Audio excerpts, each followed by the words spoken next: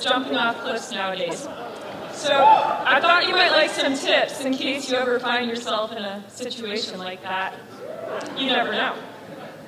I also like climbing up cliffs. And for a while, I couldn't figure out why these people insist on jumping off perfectly good cliffs. Yeah. I mean, not to mention climbers do not really like falling. And typically, falling kind of means you blew it. So at first, I just couldn't find any good reason to jump off a cliff, but as it turns out, similar to wanting to climb up a cliff, it's fun. There's also the practical side. It has been shown that even if you have an office job, you could one day need to jump out the window of a high-rise building. So I think we can all agree that fun is good, and it also never hurts to know a variety of ways to save your own life. If you have no interest in fun or survival, jumping off a cliff is probably even higher on your to-do list. So there's basically three kinds of cliffs. Tall cliffs, in-between cliffs, and short cliffs. Tall cliffs are awesome because you can fly a wingsuit off them. But in the US, most tall cliffs are national parks where it's illegal to base jump for reasons that, quite frankly, are stupid. In-between size cliffs are a whole other can of worms due to being that awkward in-between size, and we just don't have time for all that right now, so we're talking about short cliffs. In Moab, we have lots of short cliffs, 300 to 400 feet tall, and no one's going to get their panties all in a bunch if you jump off them. So obviously, you do need a parachute, and you need to know how to use it, but that's why you've skydived a few hundred times out of an airplane.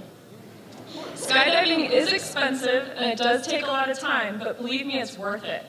So you know how to do this out of an airplane with loads of time to get your parachute out, no cliffs to hit, and a whole airport to land in. You don't yet know how to do this off a 400-foot cliff with 5 seconds to impact and a rocky dirt patch to land in. So the first problem you have is sheer terror. I found the best way to avoid being terrified is to know exactly what you're doing and do it perfectly, because then logically there's no reason to be afraid. Okay then. So, the first thing you want to do when jumping off a cliff is to get really far away from the wall, because hitting the wall is the biggest no-no. So, step one, you want to back up 5 to 20 feet from the edge and run like hell. Towards the edge. You might get scared here. Now, step two. As soon as your feet leave the cliff and you're in free fall, you want to angle your body slightly at a 45-degree angle. This is super important. If you go too head down or too head high, you actually could hit the cliff, or your parachute might open pointing in the wrong direction, or both. So, you may be tempted to flail your arms and legs wildly. Don't. You want to be relaxed, symmetrical, and stable.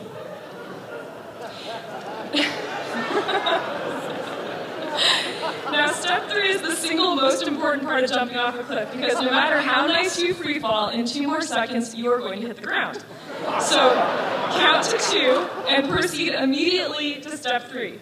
Reach back and grab the little tiny parachute that flies out and pulls out the big parachute, and throw it in the air. If you only remember one thing about jumping off a cliff, please remember that at some point you need to get your parachute out, and you need to do it before you hit the ground.